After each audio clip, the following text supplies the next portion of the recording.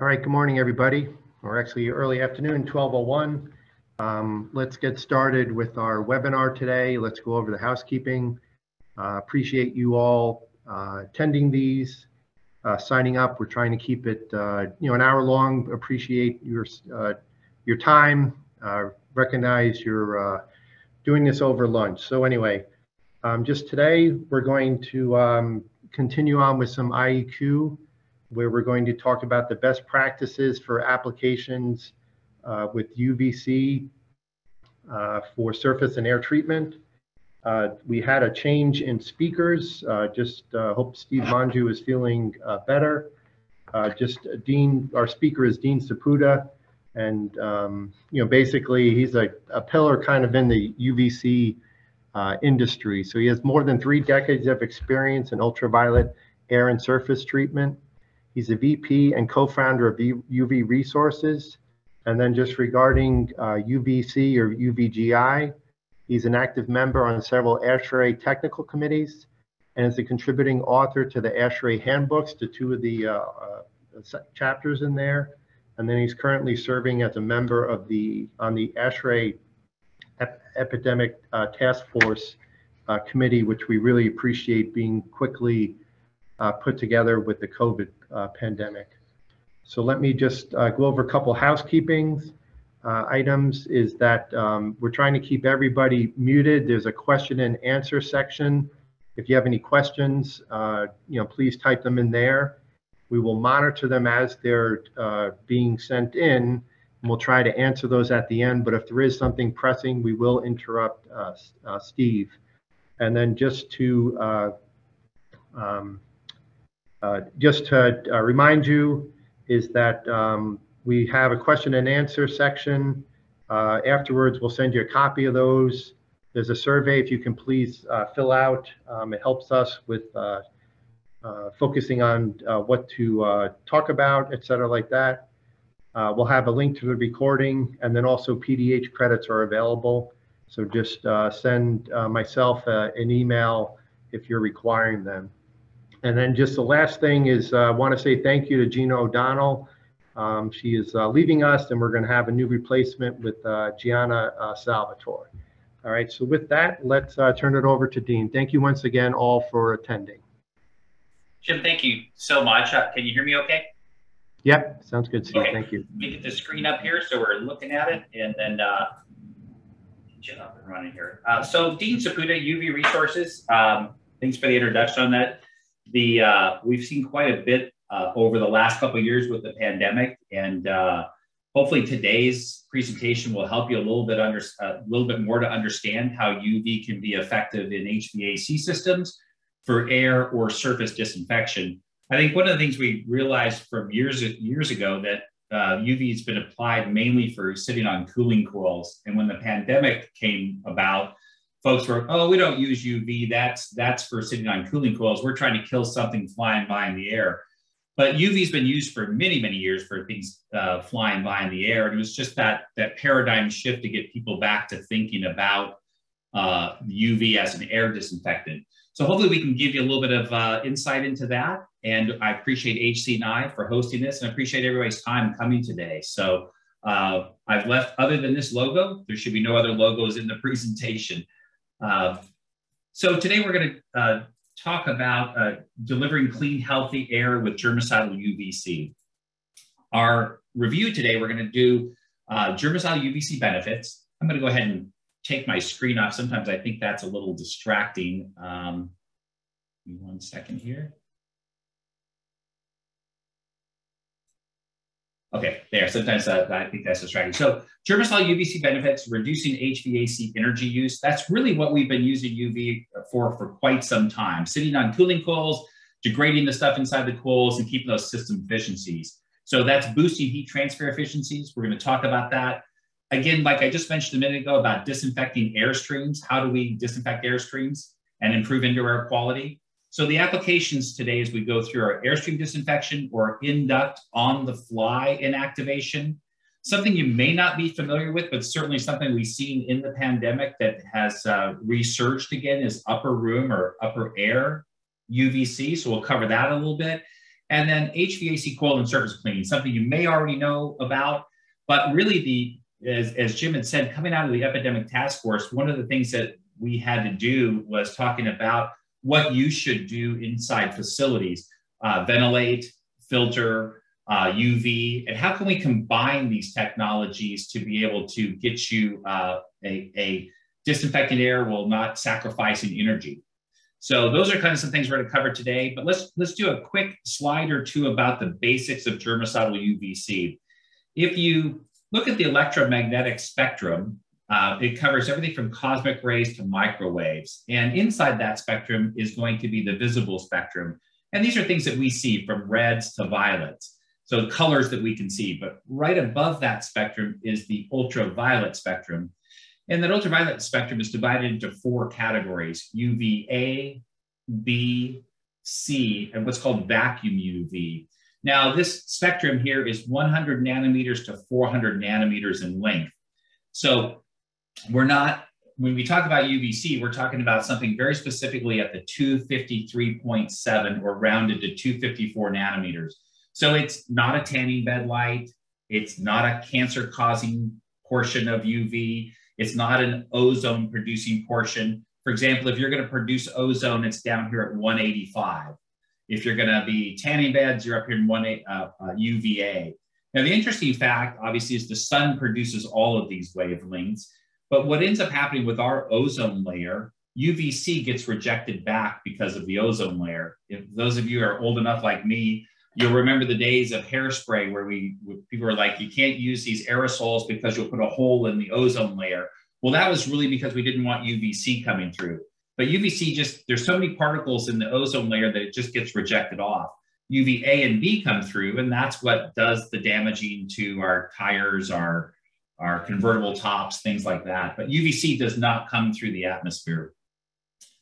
When you think about what UVC does, it's the natural germicidal portion of the electromagnetic spectrum. And at 253.7, that waveform gets into a cell and it starts to damage the nucleic acid and proteins within that cell. It actually causes a thing called a thymine dimer lesion, breaking the DNA apart and causing a lesion called a dimer. That cell can no longer reproduce, it can no longer feed, it becomes inactive. You cannot use it. So the cell no longer is active. So some of the benefits of UVC is the fact that we can be inside HVAC systems. We can get into cooling coils and we can start to degrade biofilms, mold, bacteria, things that are growing in this dark, moisture-rich environment. Right? We're stripping water out of the air with a cooling coil. And as that water is sitting in that dark, moisture-rich area, we start to grow things, right? Because we're catching things that get through the filters. It gets on the water droplet of the coil, and then it starts to grow. We can disinfect airstreams. And then, of course, we can help mitigate disease transmission. But the biggest thing that UV's been used for in the last 30 years has been sitting around just making sure these systems are clean. So if we look at a cooling coil, this condensation that happens in that cooling coil, it starts to attract dust and bacteria and things that are flying by in the air. It fouls those coils, fouls those fins. And as those fins get fouled, we start to lose efficiencies of an HVAC coil. So restricting airflow, we don't get the heat transfer. So let's go into that a little bit deeper in this next slide. So if we take a brand new coil that we designed at the factory and we have, let's say, a 500 foot per minute approach velocity, we're doing an 8-row, 10 fins per inch coil. So 500 feet per minute, fans blowing through the coil. That coil spacing between those fins is about 60% open, right? So 8-row, 10 fins per inch. So as that 500 feet per minute goes into that coil, it starts to speed up because we have less space. We were 60% open. So that speed as it goes up to about 850 feet per minute, that interstitial velocity, the velocity through the inside of that coil. And then as it comes through there, we get a design temperature around 54 degrees of a wet bulb temperature.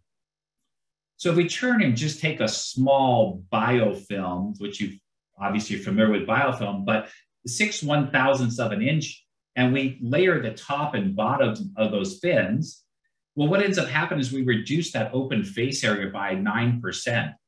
So our 500 feet per minute that's going into that coil has to speed up. So we don't have it at 850 anymore. We now have it at 1,000 feet per minute. So it gives us less time to exchange the heat, right? So now we end up with a wet bulb temperature of 58 degrees. So eventually, when we start looking at coils that are foul, we start to see that we can't meet temperature. We can't get the airflow because these things are clogged up. So what ends up happening is we make some modifications to our systems, right? We get a person in the hospital who calls down and says, hey, I'm not getting any air here. Can you help me, facility manager? And the facility manager will turn around and speed up the fan. So if we speed up the fan, let's say that we reshiv it, and all of a sudden we're getting 600 feet per minute, what does the interstitial velocity do? It'll go up. So then what ends up happening is we don't get 58 degrees, we get 60-degree wet bulb temperature. So, well, that didn't work. So the speeding up the fan didn't work. So the next thing we do is we go to the chiller and we ask the chiller to start lowering the chilled water temperature, right? So we can get the heat to exchange, or we start to increase the water. So all these things start to add up to the point where we're costing energy because of foul coils. A really great case study that had been published back in the mid-90s about mechanical cleaning of coils. This was a specific facility where they took the coils out, and the coil on the left was put into this pan, and they used this chemicals, pressure washing, steam, whatever they could get to see how well they could clean a coil where they had complete access. You can still see that in the middle of this coil, they still had a lot of impacting. And in that article, they actually spent hours trying to get this out of the coil. Now, same facility, different coil. They went through and said, let's just see what our years of coil cleanings have done. So they went ahead and took that coil and just cut it in half. And what you see is that the pressure washing and things that they did to clean that coil just impacted the second and third rows. And that starts to increase your pressure drop, right? So it starts to increase your pressure drop, reduce your airflow, and of course, increase your wet bulb temperature. So all these things kind of add up. Then we're replacing coils, or we're trying to clean coils once a year. So within ASHRAE, back when I was the chair of ASHRAE TC 2.9, we actually funded a study that was looking at what UV would do inside HVAC systems. Matter of fact, Penn State was the one who won the contract. So one of the case studies was up there in State College. The other one was in Tampa. And what they had done is they went ahead and took these coils and they logged them for an entire year. They wanted to see what would happen, what seasonally happens to these coils. So they logged them for an entire year, and then they turned around and put UV on them for the next year. And so the next picture I'm going to show you kind of shows you the pre-picture of when they started this. And this is research paper 1738. And so this is when they already had logged the coil for a year. When they turned the lights on for the first time, they went to the opposite side of the coil and I said, let's see how much visible light is coming through that coil. At the end of the study, you have the second picture.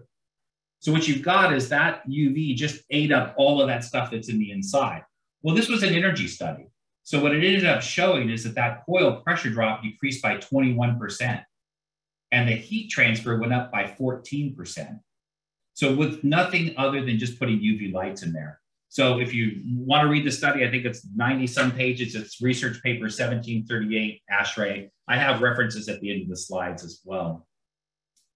So when we change courses a little bit and start looking at pathogen susceptibility, UV has an ability to inactivate anything with a DNA or an RNA. So some things are easier, some things are a little harder to do. So when you look at things like viruses, influenza, measles, coronaviruses, smallpox, they're very susceptible to UVC. It doesn't take much energy to inactivate these viruses. As you start going up on this, going to the left, the harder things are going to be fungal spores, right? Bacterial spores. But most of the time in an HVAC system, this is something that's growing on the coils, in the drain pans. So we don't necessarily need to try to inactivate it as it's flying by in the air. We're worried about what's happening in the drain pan, what's happening in the coil. And that's where these dark, moisture-rich environments start to breed these things here. But things flying by in the air are much easier to do in these categories down here. So what we did in our epidemic task force is we have a whole section on germicidal. And one of the things that we talk about is, look, we can inactivate things in less than a second. Matter of fact, in the ETF, we said in a quarter of a second is all that we need. So a quarter of a second. We can destroy 99% of pathogens. And then on the energy side, we can reduce energy use, boost heat transfer. And then remember, these do not produce ozone, and they're chemical free. So it's a really natural way to just clean your coils constantly by putting a light in there 24/7, 365. So when we look at applications, a couple of the applications that we talked about in our preview slide was, we're going to talk about surface cleaning, UV lights put in and around coils to just treat the coils, treat the drain pans, get those energy efficiencies, keep that system running the way you designed it. You designed that system, and we want it to stay that way. As it degrades over time, we start to get all those efficiency issues that we talked about. So you have UV lights downstream side of the coil, treating coils and drain pans. Then you have upper air fixtures. Again, we're going to talk about that here in just a second, but these you may not be familiar with. But we certainly saw a resurgence of this technology during the pandemic, especially for facilities in the Northeast that don't have cooling, opening windows during the summertime. And then the last one is HVAC airstream disinfection. So an interesting note, when you look at this here, you'll notice it's just a few more lamps. There's in this, the coil cleaning, you got 4 lamps in this particular coil. This coil is 80 inches high, 96 inches wide, 24 inches deep. This is one of our OEM partners. And they put 4 lamps in here, enough to treat the coils, treat the drain pans. To do an air disinfection, we just have to add a little bit more light. But the interesting thing that you see in these 2 pictures is, even though this one here is for surface and cleaning drain pans, it's still modeled out to achieve an 85% first pass inactivation of coronavirus. So even a cooling coil application still has some air disinfection. That's kind of the point. Now, over here on the left, adding more lamps, we were able to get to a 99% plus first pass inactivation. So we had seen in the pandemic a lot of folks going this direction, put lots of lamps in, let's inactivate everything. But when you start looking at this here, we can get a decent inactivation, especially if you're designing 6, 8, 10 air changes an hour, and maybe 85 is acceptable. And we just stay on coils and we treat drain pans, and we just go ahead and get, each time that air passes, we get an 85% or somewhere in that area, air disinfection. So UV doesn't necessarily have to be in those coils. They can be in duct. They can be inside of a supply or a return duct. And what you're seeing here is stab-in type units that can stab in from the outside and can be easily modified for ducts.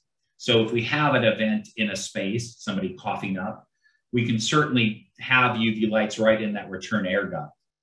Could be in the supply duct too. Of course, we also can have them up in the HVAC system. There's a lot of reasons for putting UV in an HVAC system, actually in the air handling unit. And part of that is because that's the slowest moving air within that system, right? We're going to be slowest moving air by the filters, slowest moving air by the cooling coils. So an optimum spot for us is to be by cooling coils, because it's the slowest moving air, which means we have more residence time with the micro this is going by. But we can certainly put them in and size them for air disinfection as they're going by in the air in duct. So I mentioned to you, we're going to talk a little bit about upper room UV. And so I'm going to just show you a quick video here. Since the onset of the COVID-19 pandemic, UVC light, or electromagnetic energy in the germicidal UVC wavelength, has become a key technology in mitigating the spread of the deadly virus. The technology's popularity dates back nearly a century, when scientists discovered that the sun's UV energy destroys germs and bacteria.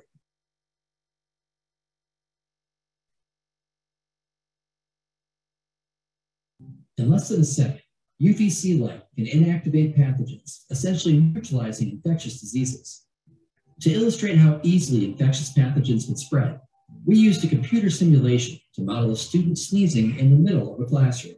The simulation shows what scientists already know. Aerosols expelled during coughing, sneezing, or even talking can travel with room air more than 30 to 40 feet. This same process occurs repeatedly in commercial offices, restaurants, grocery stores, TSA checkpoints, and doctor waiting rooms. To determine the effectiveness of UVC upper room fixtures, we conducted a side-by-side comparison of two classrooms, one fitted with germicidal UVC fixtures and the other without. These wall-mounted fixtures shine ultraviolet light across the top portion of the room, safely above people's heads. During this simulation, notice how quickly infectious aerosols are inactivated in the bottom classroom, which is fitted with upper room UVC fixtures. The germicidal energy renders harmless the majority of the airborne pathogens. The infection mitigation impact of the germicidal fixtures becomes clear. In spaces without UVC, such as the top classroom, contagious droplets can linger for several minutes, and the longer someone is exposed to viral particles, the more likely they are to become infected and allow further spread of the disease. Here's how it works. Upper room fixtures use the natural rise and fall of convection and mechanical air currents to lift pathogens overhead and into the UVC zone. The 253.7 nanometer UVC wavelength attacks a germ's DNA or RNA, rendering it harmless and unable to reproduce. And since the UV energy is overhead, occupants are safe to go about their normal business. In fact, this natural disinfectant works so well that the CDC and ASHRAE recommend UVC to slow the spread of the deadly COVID-19 disease. By eliminating airborne allergens, bacteria, and viruses, upper room UVC fixtures stop pathogens cold. They're perfect in emergency rooms, nursing homes, doctor's offices, classrooms, or anywhere groups of people congregate. To recap, UVC inactivates infectious microbes, leaving them unable to reproduce. Upper room UV fixtures installed near a room ceiling neutralize microbes as they circulate. Upper room UVC fixtures have a long, scientifically proven history of inactivating airborne pathogens, with concentrations further reduced with each subsequent pass of recirculated air through the upper room. Mother Nature's own germ remover, UVC, helps halt the spread of airborne diseases, so people are safer and healthier. So UV's been around for quite some time, back in the 1930s. Upper room UV got its start actually in Philadelphia. It was for Philadelphia Public Schools, a suburb of Philadelphia. And they put UV, and that's these pictures here, these ultraviolet lights up on the wall. These are pointing upward, not kind of what you saw in this picture here, but these are pointing upward because it was a tall ceiling. But what they saw was really the classrooms that were equipped with UV only had about a 13% infection rate, where classrooms or other areas that did not were 53%. So I saw a large reduction in the population with those that had UV within those spaces. So they've been around for a long time. This is an 80+ year technology and quite a bit of documentation on it. So these are really systems that would be on a wall. They would be a minimum of 7 feet, maybe 8 feet up, mounted. They send a very specific collimated beam of UV out underneath the ceiling. You don't want the beam hitting the ceiling. It's got to be just below the ceiling. That means that the rays are not coming down into where the occupants are, so it's safe for the occupants in that space. They can be either wall-mounted fixtures, such you're seeing here, something like this. These baffles will help collimate that beam. But then you have large spaces that can actually take, you could have a baffled one that could be up to 150 to 300 square feet. And you can have an open fixture that doesn't have those baffles, which would be for larger spaces. We've certainly seen a lot of folks that have gone this direction. And really where we see these going into is gymnasiums, cafeterias. The CDC document actually is cafeterias and gymnasiums, and we can certainly provide that to you as well. But this here is just an illustration of what would happen within a gymnasium. But they can handle a much bigger space because the ceilings are taller here. So certainly something to think about. They've been around. Pennsylvania was where they started, so in Philly. So quite a bit of information within ASHRAE about that as well. So let's move on to coil cleaning, which would be the next slide here. I'm going to just show you one quick little video as well. For years, building managers and HVAC technicians have battled to control indoor temperature. Once an HVAC system is installed, an insidious biological enemy starts chipping away at heat transfer efficiency as mold and biofilm build up on the coils. Left untreated, these little organic monsters slash heat exchange efficiency by nearly 15%. This results in up to 25% higher HVAC costs, in addition to very uncomfortable occupants. Think of mold, biofilm, and other organic compounds like a layer of insulation. The thicker that insulation, the harder your system must work. To meet demand, operators often attempt to compensate by speeding up fans, pumping more chilled water, or lowering system water temps. But many HVAC insiders have turned to germicidal lamps to remove microbes from fouled coils and guard against their return. UVC energy disrupts the microbe's DNA, so this zombie apocalypse is never going to rise from the grave. Whether your system is brand new or has years of accumulation, the germicidal wavelength kills microorganisms dead. It's hard to imagine that a few UVC lamps can protect cooling coils, but scientists haven't found a microbe that can withstand Mother Nature's own germ removal. Once the microbes are eliminated, the conditioned air gets better, cooler, and cheaper.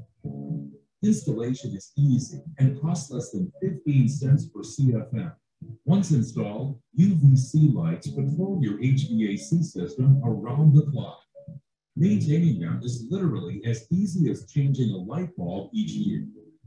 Okay, quick recap. Damp, dark spaces breed coil-clogging gunk, restricting air and heat transfer.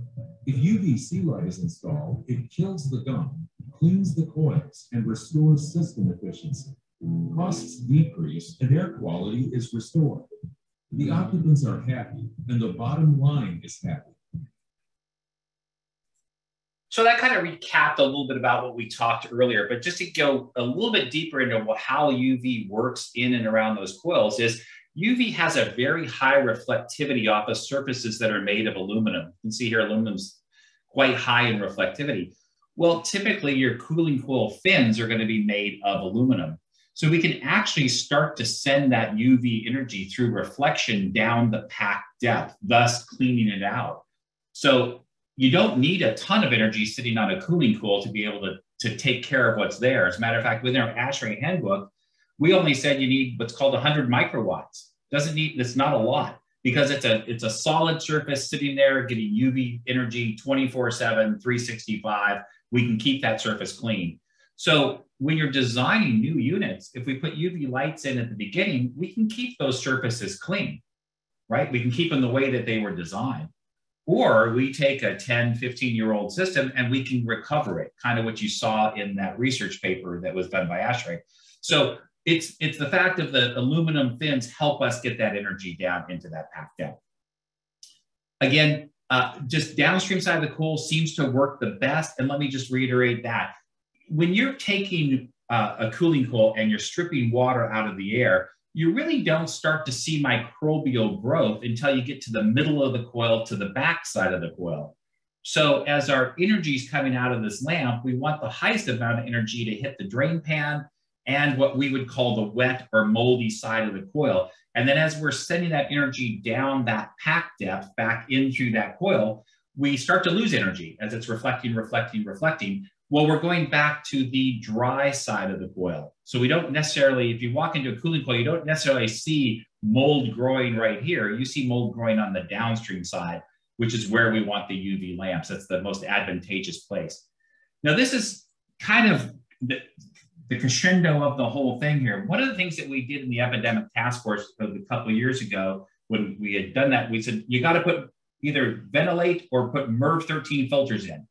Well, once that happened, we started getting a lot of pushback from facility folks that systems that could not handle MERV 13 filters. You got a higher static pressure, the filters load up faster, they have to change out more often, and they're 3 or 4 times more expensive for a MERV 13 versus a MERV 8.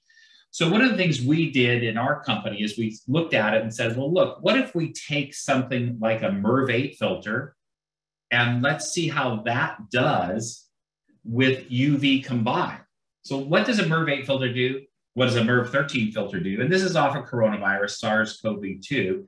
And what is the two together, a MERV 8 and just enough UV that sits on a cooling coil, right? So put the UV in for cleaning the coils, keep your MERV 8s, and what do those two things do together? And I just had an article published in last month in Engineered Systems that talked about this. So if you've read it, hopefully this is just a recap. But basically, if you take a MERV 8 filter, it's only going to capture about 20% of the SARS-CoV-2.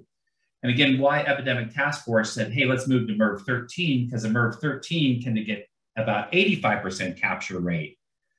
So now what we did is said, well, wait a second. You know, we heard these issues of static pressure, system struggling for air because of the MERV 13 filter. What does the combination of the two do?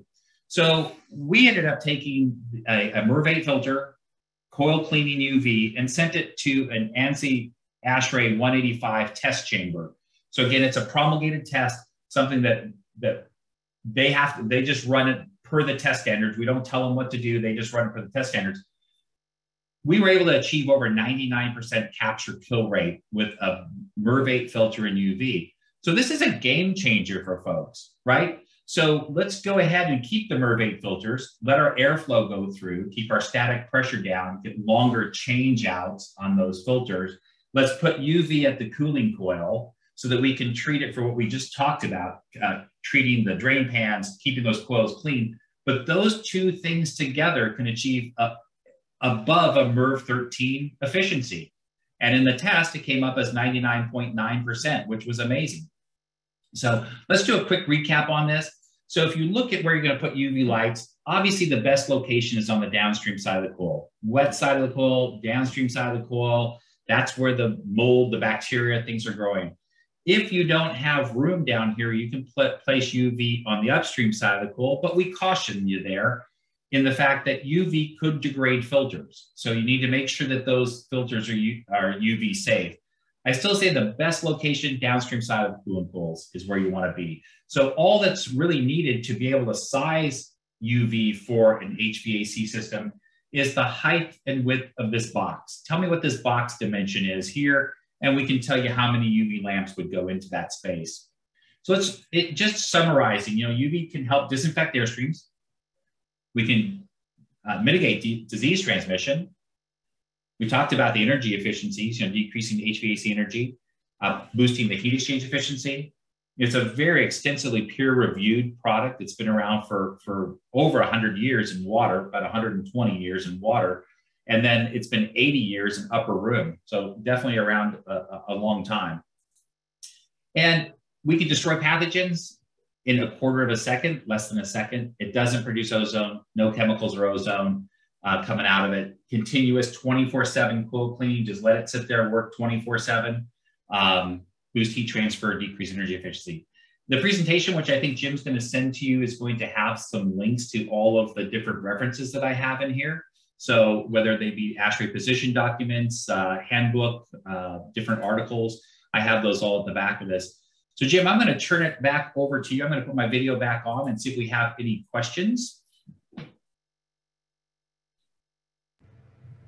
Okay. Yep, back. So one question so far, Dean.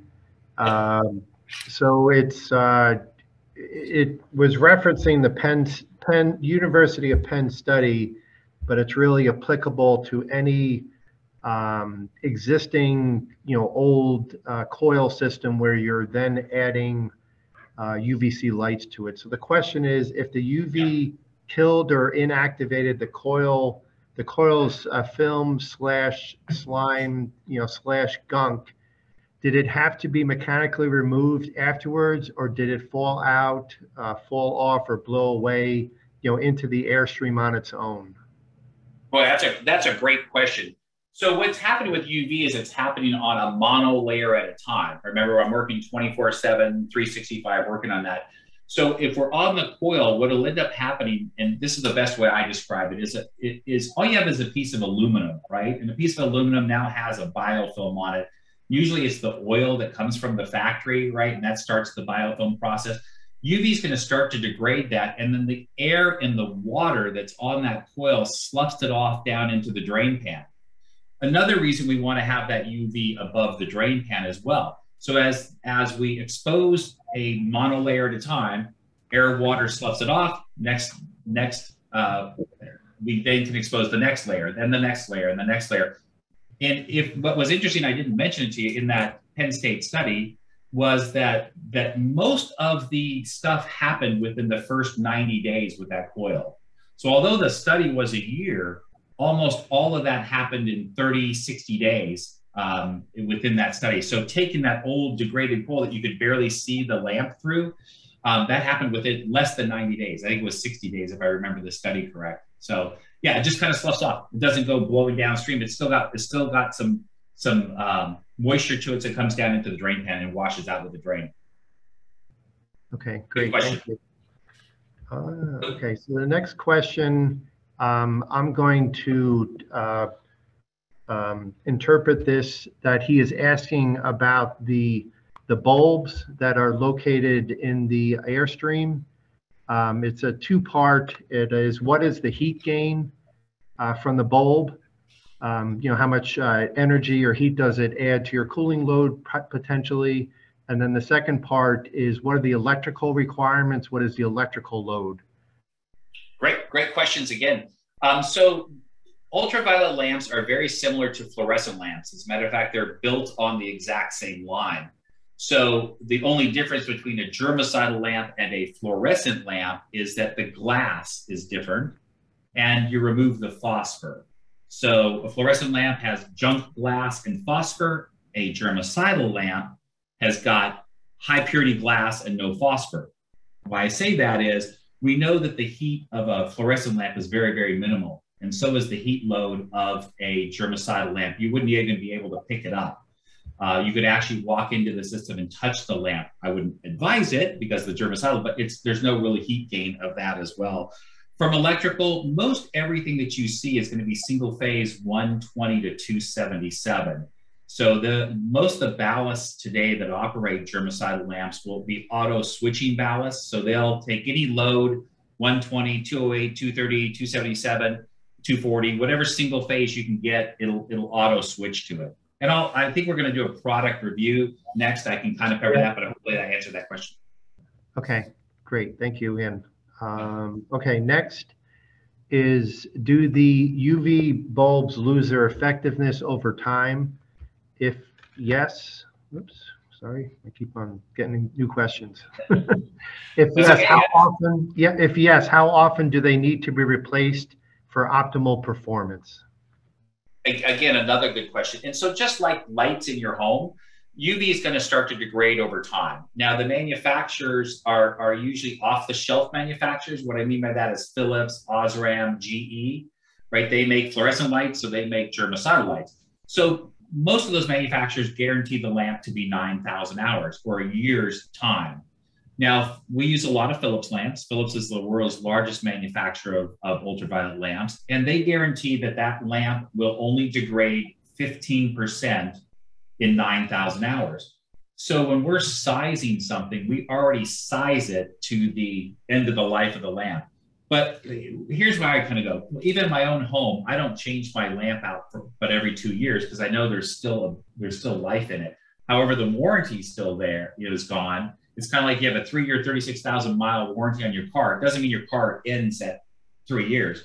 You can still go on, just understand that it's out of warranty. So I usually say, if you're in a situation where you're trying to kill something flying by in the air, go ahead and change those lamps annually, right? That's what the Philips or the manufacturer's guarantee is. If you're doing coil surface type stuff, go at a 2-year period of time, 18,000 hours, but get them out, because eventually they'll start to degrade the ballast as well. So that was a good question.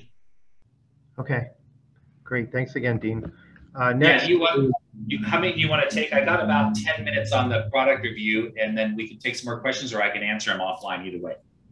Okay. I mean, I would, let's. Can I take another one? Sure. Yeah, okay. So how does UVC perform when you're using copper fins in lieu of aluminum fins? Good question. So copper is not as reflective as aluminum. So what ends up happening is you have to size a few more lamps in there or size them closer together to compensate for the reflectivity loss of copper. So yeah, copper still works well. Just have to size them a little bit differently. So if you are going to let somebody know, a manufacturer know, let them know they're copper thin coils because they have to size them a little bit differently. But still would work to get energy down in that space. Okay, great. 1, 2, 3. Okay, so we've answered 4 questions. Let's do one more, Dean, and then we'll leave the next 5 for afterwards. So in older units, when you're installing UVC lights, what sort of protection needs to be taken to avoid degradation of wiring, insulation, gasketing, et cetera, like that? Another great question. So one of the things we did within ASHRAE is we went ahead and studied about 50 of the most common things UVC would be around within an HVAC system. So we looked at filters, we looked at wiring, we looked at vibration isolators, we looked at all different kinds of fan belts, all these things that we had tested, and the University of Dayton actually won that. And we subjected those to very high doses of UV, and then said, all right, let's see how well they maintained or what happened to them. And what we found is UV is pretty detrimental. Okay, you're like, don't say that. It's detrimental, but it's not very deep penetrating. So what we found is a lot of things were okay. It would get a surface oxidation, so to speak, but because UV, as you remember, it can't get through the ozone layer. So when I get to a piece of plastic, I will hit that piece of plastic, I'll start to degrade it, but it kind of self-anodizes itself. So I can only go down to 2 to 3 microns in depth. Now, on the other side of that, the things that we found were the most detrimental were going to be any filter, you heard me say that in one of the slides there too, that is made of synthetic media. The synthetic media will actually degrade around UV. Again, if I'm on the downstream side of the coil, I'm not necessarily by that filter, so I don't have to worry about it. But if I was shining light on that filter, I need to make sure that filter is made of glass media. Glass cannot be degraded.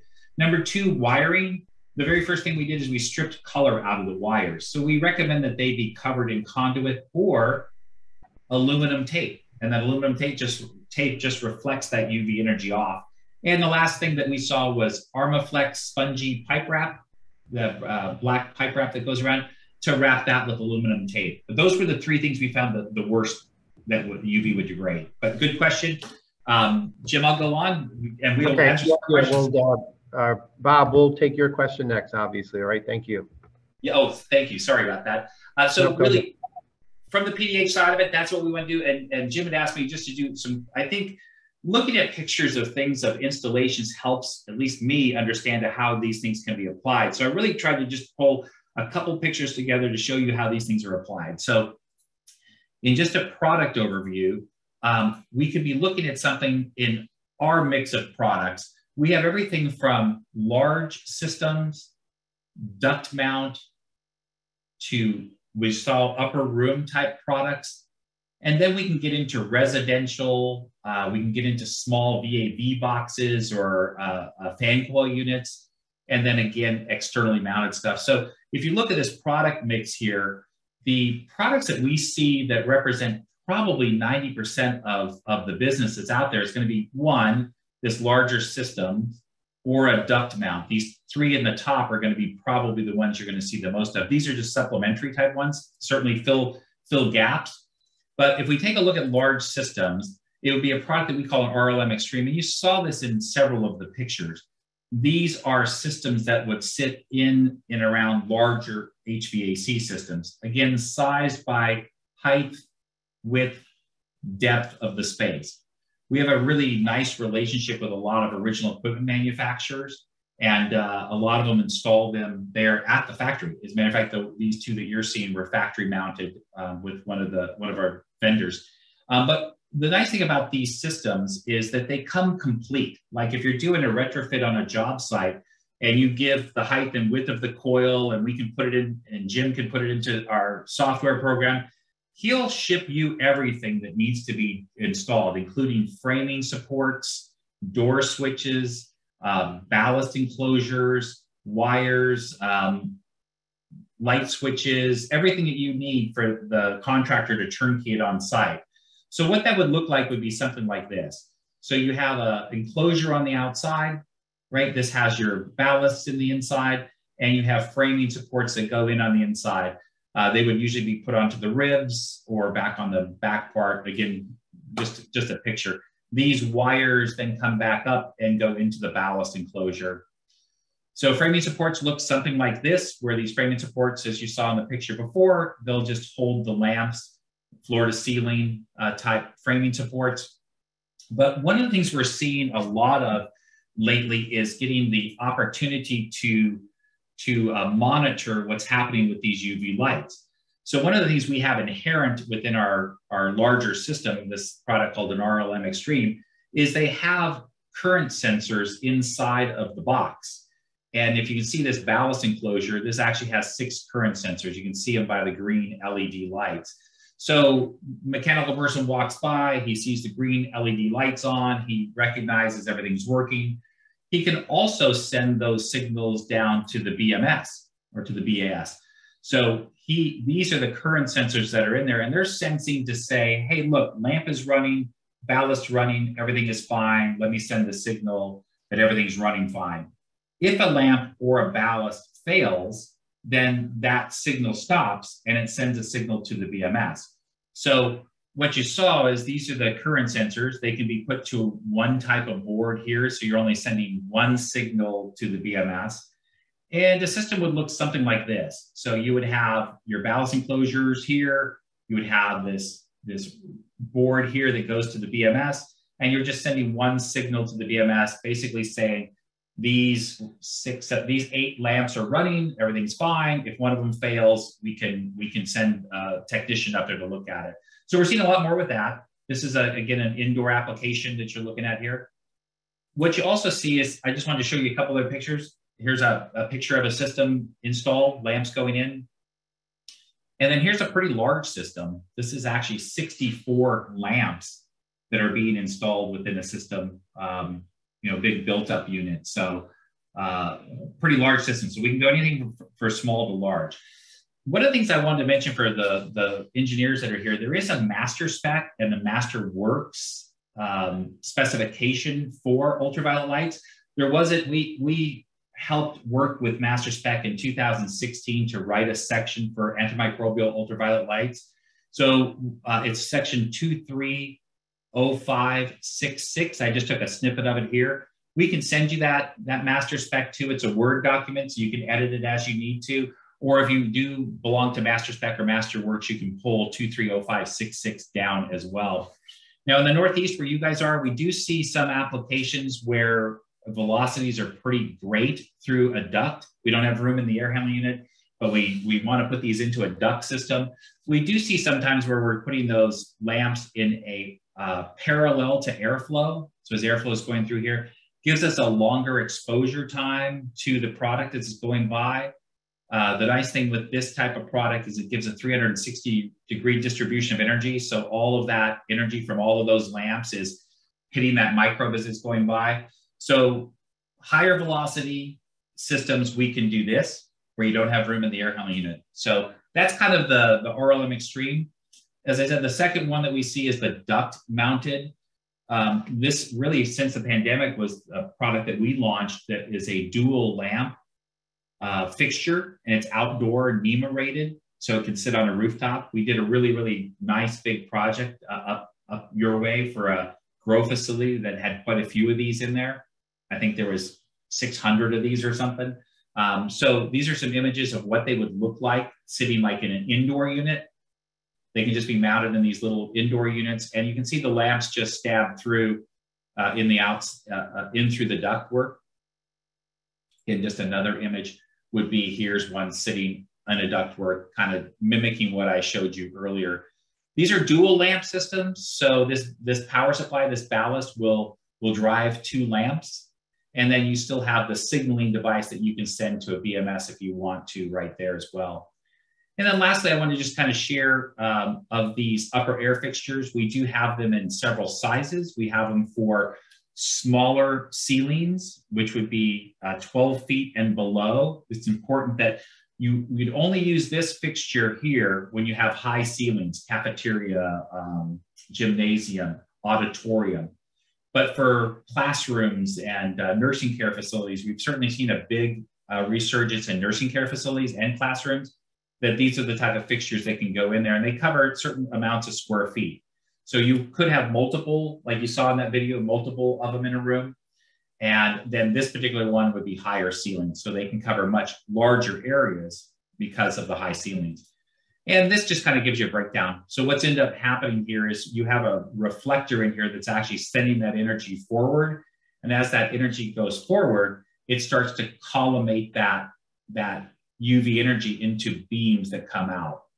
So I just wanted to share with you a few things, because I think some actual pictures kind of help you to understand the application of them. Jim, I'm back to you. Okay, great. We'll return to the questions. Yeah. So the first question is, or the next question rather, is, are there any health concerns of human exposure to UVC rays? Sure. You know, UVCs will inactivate anything that's with a DNA, right? So when we're an HVAC system, as per UL 1995, you have to have door safety switches, you have to have light switches, you have to have warning signs. So we don't want anybody exposed to UV. What you saw in the previous stuff in the pictures here below, these are in spaces where it's above the occupant's head, right? So if you have a technician who's not trained, gets on a ladder, gets into that space, you know, you have to have them trained not to do that. These fixtures have been around for 80 some years. So they've been very, very well documented. As long as, you know, you don't go in and change a fan belt with the fan on, right? You don't go up into the ceiling with the ceiling fan on. So it's just a training thing. But yeah, really UV is detrimental to skin and eyes. So you just, you know, make sure you take the safety precautions. Okay, great. Thank you. And then next question is, if you have a large air handler where the air moving through it is greater than 500 feet per minute, the air will likely have a contact time of less than a quarter second. How large were the units when the tests were run, and what was the speed of the air through the unit? I'm not sure if, Anastasia, if you're referring to the Penn State survey or field testing, or the slide that had the velocities through the unit. I presume it's the Penn State study. Well, the Penn State, I'd have to go back and look at the research paper. It's about 100 and some pages. But I think those were at 350 to 400 feet per minute. But in the testing that we had done with the MERV8 and the UV light that I mentioned, again, just we think a game changer in this industry, that was done in an ASHRAE 185.1 test chamber. So that basically says it's at 500 feet per minute. Now, you're absolutely right. As the speed goes up, your residence time goes down. So you end up doing one of two things. Either you increase your length, right? So if I go from 2 feet to 4 feet and my speed goes up, I still get the same residence time, or I increase my lamps to get the dose. So we can compensate for either one of those. During the pandemic, we've done a lot of systems that were 2,000 feet per minute, 1,500 feet per minute, 1,000 feet per minute. So we can compensate for those as well. So yeah, you're right, is that as the speed goes up, residence time goes down. We had to put something in the ASHRAE Epidemic Task Force. So we just said, basically, if you have 500 feet per minute, it's a quarter of a second, you should have this. So, but yeah, we can compensate for whatever velocities. Okay. I mean, in addition, if it's, there's the output changes if the UVC light is put upstream of the cooling coil, because the air is technically warmer than the downstream side. So that would also be taken into account. Absolutely. Okay. You could put it on the upstream side if you're not going to degrade filters, and you get 30% more output of the lamp at 75 degrees than you do at 54 degrees. So if you have the room upstream and you're just doing air disinfection and you're not going to degrade filters, it's a great location for them, but you're not going to get the benefits of cleaning the coil, cleaning the drain pans, because yeah, so it's really, that's why we kind of push push you back Yep. towards coil, you know. Yep, great. Okay. There was one of the slides, there was an estimated cost of 15 cents per CFM. They're asking if the cost includes, is that the cost of the equipment and the labor to install? We don't know labor to install. You know, when you get into areas that are union, it's really the cost of the product and what it would probably be a markup from our local distributor. And that's for coil cleaning only that you saw in that video. So then you still have installation costs. So take that into consideration as well. Most of the time what we see is that the energy savings from the UV, which happens within about the first 90 days, usually can pay for the system, including installation cost, in less than a year. So it's a pretty dramatic payback. As you saw in that Penn State, you know, most of that stuff happened 30, 60, 90 days. And, you know, you dropped 21% in coil pressure drop, increased 14% in heat exchange efficiency. You run that into a calculator at 13, 15 cents per kilowatt hour. That's big money. Okay, great. Thank you. Next two questions have to do with air ionization, so I'm going to combine them. Yeah. The first one is, can you compare this to air ionization? And then the second part is, can UVC be used in conjunction with bipolar ionization? So I think that HCI also offers ionization. Is that correct, Jim? Yes. Yes. Okay. Yeah. So I mean, we're talking today just about UV lights and the benefits of UV lights. I think that I always like to refer folks to whatever ASHRAE has. There's some good documents within ASHRAE. I think if you go back and in these, if you don't mind me just going back a slide or two, that in the back of this referencing material are some good pieces of information for you that would be good to read, mainly like this infectious disease, also this position document on filtration and air cleaning. That one was done in 2015. I was one of the authors of that. We are redoing that right now, that 2015 one. We're hoping to get it out. We hope before the end of the year, but it does have comments in there of different technologies, including ionization, filters, UV. So I would refer you back to those things to look at. So I left it up here. You can just Google ASHRAE position documents on filtration and air cleaning. I think it's a good reference material for you to go and look at. All right, great. Thank you, Dean. Yeah. Just a few more.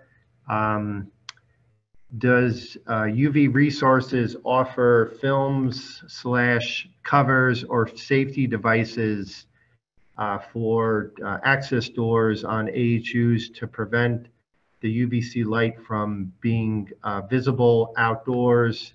Are there other safety devices that can, help with people entering into the inside a large air handler?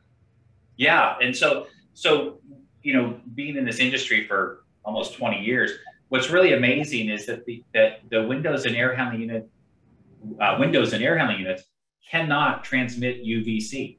We've tested almost all the manufacturers of the different OEMs. They've sent us windows, and we cannot get UVC to transmit through that glass. The glass is junk glass. So we can see colors through it. We can see, but we cannot get UVC to penetrate through that glass. We can't, this will amaze people. I can't get through plexiglass. I can't even get UVC through a piece of cellophane, right? And so the glass in the windows, we actually have a letter that we can send you as well. But unless they're making those windows out of quartz, then we're not going to be able to transmit UVC through. Now, I think that makes people nervous. So if you understand that I can't get through a piece of cellophane, that any window film would also prevent UVC from coming through. But right now we haven't found a window in an air handling manufacturer that we can get UVC to get through. So. Right, and then I'll just add, so UVC Resources also offers kill switches, where if you do open the door, the UVC light inside will turn off, and then in addition, they have like a safety warning sticker that can be put on the outside also too. Thank you. Yeah, very cheap, inexpensive options. Truthfully, I think we almost always include them with our quotes. And Okay. they come automatically, whether you use them or don't Oh, use yeah, them. okay. I'm on the UL 1995 committee, and it's a requirement. So they come with it. If you don't install them, that's your own fault. But yeah, what you really want is to have a light switch that says UV lights, so you turn them off before you go in, and a warning sticker. And then if you don't, and you open that door, it shuts them down, right? So you have redundant switching. So, but good, Jim, you're right. Okay, great. Thank you, Dean. Next question, I'm going to kind of paraphrase. So oftentimes utilities offer rebates for energy savings if you provide high efficiency filter savings and therefore can reduce the outside air requirements. Have you ever attempted to utilize rebates for providing UVC lights on the basis of increased efficiency, energy, basically on providing energy savings? Like Absolutely. Okay. It's a struggle because, I ended up meeting with Duke Energy years ago and showed them what we showed here. And Duke Energy is, I just use this as an example, and then I'll explain. I'm sorry, taking so long, but they love it. The fact is that the payback is less than 2 years. They kind of go, well, we don't have the money to give you a rebate. You should be doing it anyway. So when I was talking to Duke Energy, I said, oh, did I say it's 90 days? I meant 2 years. So it wasn't that, but so far we've seen two places that have actually adopted UV and rebates. And that would be the Salt River Project, which is out of Arizona. So you put UV lights in, you get $30 per ton rebate. And also the Tennessee Valley Authority, TVA. So if you put UV lights in, you get a $30 per ton rebate. So it's a matter of just kind of taking those templates and moving them to other utility companies. But yeah, the benefits are there, and it's just a matter of getting them to buy into it. Right, seemed to make sense. Yeah. Okay, last question, Dean. So does it make sense to add UVC light on the interior of an air handler and then put in a second system that is duct mounted downstream of the coils or downstream of the equipment? So during the pandemic, we saw a lot of that. We saw where they decided to go ahead and have a system that was for air disinfection that they could turn on when cold and flu season would happen, and then just one for cooling coil applications. I still try to push you back to the coil because the coil is going to be the slowest moving air in the system, and goes back to that question earlier about residence time. That's going to give us the slowest moving air, and I'd rather size more lamps there because it's going to cost you less money to do it, and I can get more benefit from clean coils, energy savings, all that, than putting it in the ductwork. Sometimes we're limited. Sometimes we just don't have room in in the air handling units, that the only choice we have is in the duct. The advantage to the duct is sometimes we have very long duct runs, so we have longer exposure time to the pathogen, but we also have to compete with higher velocities. So it really is going to be a case-by-case study. I can make a case for either one of those, but I would move it back into the cool before I'd start putting more into the duct, personally. Right, yeah, and I'll just, chime in that usually the air handlers obviously have access doors. A common one that's put in is downstream of the cooling coil to, clean the coil and get at that drain pan, so. Yeah. All right. So that's the end of the questions, Dean. Oh, fantastic. So we were right on time, aren't we? Yeah, right. Exactly an hour. So, well, I appreciate everybody's time, and thank you so much. You certainly contact me. I left some information at the end, and I know Jim can send my information out. I'll put the contact information back up on the screen. And Jim, I know you wanted to kind of close it out. Yeah, exactly. Yeah, thanks once again, Dean. Great presentation. If you do have any additional questions, you can email myself or Dean, and we'll get those out. And then just to summarize, we're going to do what we normally do. We'll resend the slide deck. We'll summarize the question and answers. I'll take some liberties and try to retype them a little bit, more flowing. We'll send you a link to this recording, And then if you do have a chance, please fill out the survey. Always helps us going forward with our presentations. We do have PDH credits available that we can send to you. Just let me know.